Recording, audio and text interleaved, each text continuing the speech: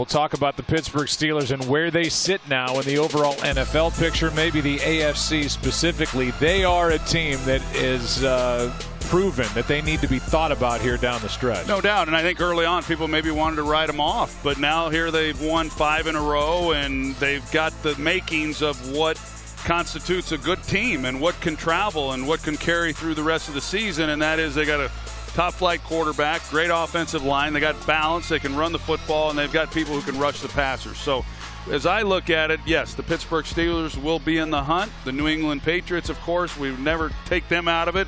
Kansas City Chiefs and what they've done.